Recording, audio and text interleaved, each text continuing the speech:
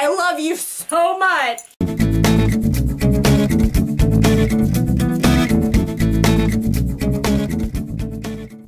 Hey guys, it's Haley and I'm back. And today I am not in my normal spot for filming, which actually, you know, I don't even have a normal spot anymore because the place where I usually film, the lighting sucks in there lately and I don't have like a light thing, and so I've been filming in the bathroom, which is really awkward, but I'm home alone right now, so I thought that, hey, maybe I can just film right here in the open in the living room and be as loud as I possibly want to, and nobody cares, and it's really exciting and I love it. But actually I have to hurry up because my mom's gonna be home in like an hour, and not that this video is gonna take an hour. You know what, I don't know, I'm just gonna go and see what happens. You know, I'm feeling really good today. I'm feeling good because my school canceled, and it's a good day, you know, it's a good day. So I figured, hey, why not film a video? And plus I have to upload this video tomorrow, so it's like, hey, I gotta edit this thing tonight. But you know, it's fine, I'm just gonna start and see what happens.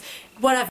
So anyway, today I'm going to talk about what to do when school cancels, or what to do on school cancellation snow day things. Depending on where you live, I don't know if you have a lot of these, but since I live in Pennsylvania where it snows and where the weather is ugly all the time, then we tend to have a lot of school cancellation days. So actually today, as I speak, is one of them, and as you can see, I'm sitting here making this video, so obviously I do not have many social interactions with humans, but that's alright. So since I can't take my own advice, I'm gonna give you guys some tips on what to do on school cancellations, because, you know, I tend to sit there and be really bored all day and my day just goes to waste. So, you know, there are millions of ways you can spend your school cancellation day, and I am going to tell you some of these ways so you can make your day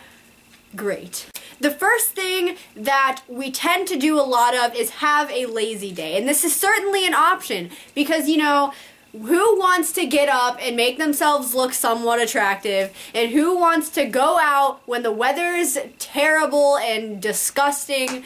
So really, what better option is there to just keep your pajamas on, keep yourself looking as crappy as possible, and just lounge on the couch and watch some Netflix? I mean, who doesn't want to do that? Because, you know, I most certainly do this every day, where I fill myself up with a bunch of unhealthy, delicious foods that I probably shouldn't eat because diabetes runs in my family. But still, it's fine, because you know what? As long as I am having a good old lazy day, that is all that matters. Shut up, I'm trying to be unproductive. But this option would be to get done all that homework that you have been procrastinating for the past God knows how long. And I know I've had this problem. I always tell myself that, hey, since I don't have school, I may as well get done some homework and, you know, catch myself up on all the things that I've missed from those days that I haven't been in school and those days that I've been slacking off and not paying attention in class and falling asleep. But you know what? That's beside the point. Anyway, so that is always an option. Well, time to get some homework done.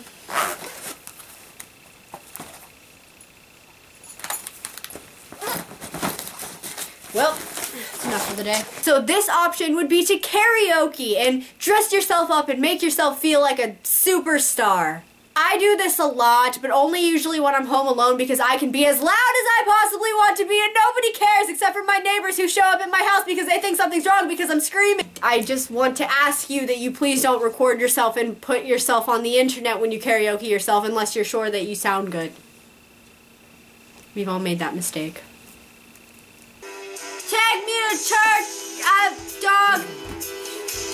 The last thing that I came up with is to call up your friends and hang out with them. So this is a day where you can just hang out with your friends all day and not have to worry about being in school or being in class or thinking about working, because you can just hang out with your friends and chill and catch up on the things that you are behind on. I wouldn't know, I don't have friends. So those are just some tips that I came up with on how to have a good school cancellation day, and that, I mean, there are millions of ways that you can spend your time doing it, so I hope that this video helped you.